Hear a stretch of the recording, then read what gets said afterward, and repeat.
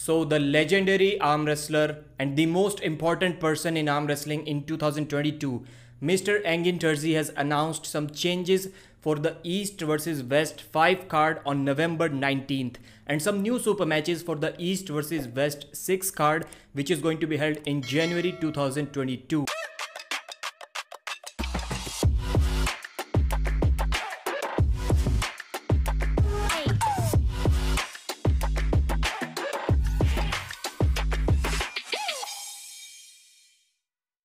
So the first match, Adam the Warzone Warzinski from USA versus Bojidar Simenov at 90 kilos.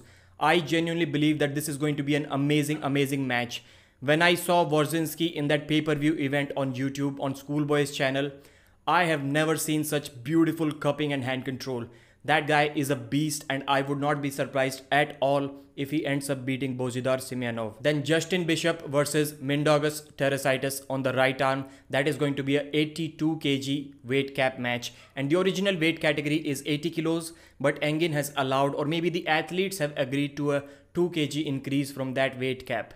Of course, Mindaugas Terzitis is the lighter arm wrestler in this match. So I think I'm quite sure that Mindaugas was the one who allowed only 2 kilos weight increase and not up to 5 kilos, which Engin Terzi usually allows the opponents. Not the opponents, the competitors. Then we have Daniel Prokopchuk versus David Samushia from Georgia. Moldova versus Georgia. And this one is interesting because let's first read this post.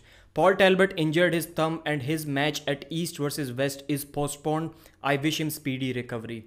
So yes, definitely I'm not saying this is not the truth, but maybe some part of that could have also been the fact that Paul Talbot recently lost to the top roll king, Artem Ternenko.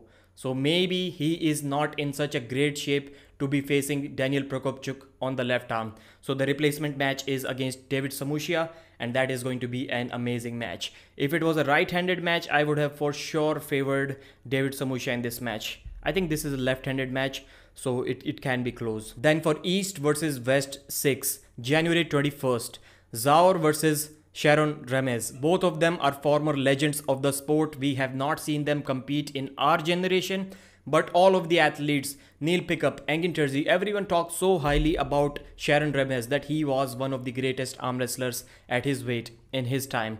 Versus Zaur, the Georgian giant. We have seen him in multiple viral videos, legendary classic videos, fighting against John Brzezinski. John was literally playing with his hand, but Zaur is a formidable opponent. He's now 60 years old. Engin's plan was initially to put him up against Richard Lupkis, who is also 66 years old and recently recovered from a big illness. But Richard Lupkis said that he cannot compete right now. So Engin fixed this match against Sharon Ramirez. He thinks that Zaur will not say no to this match because he has already agreed to compete and Sharon Ramirez is also willing to compete. So according to Sharon, he beat Zaur in a challenge match after 1991 Worlds and then Zaur beat him. So both of them are 1-1 against each other. So after more than 2 decades, a revenge chance. Wow, such amazing time in arm wrestling. Engin is also inviting a lot of legends in this East versus West card. So far, I got Cobra Rhodes, Heather, Zoloev Kazbek, Niazi Kurt, Zaur, Sharon Ramirez, and I'm trying to reach Johnny Walker as well, who is 80 years old. He's not only following the trend. Engin Terzi is someone who has this perfect mix of following the trend and also giving credit where credit is due to these legendary arm wrestlers. So thank you very much, Engin Terzi, for organizing such amazing events. Thank you for watching this video. Old School Labs for your favorite supplements. Link is in the description. Thank you. Bye-bye.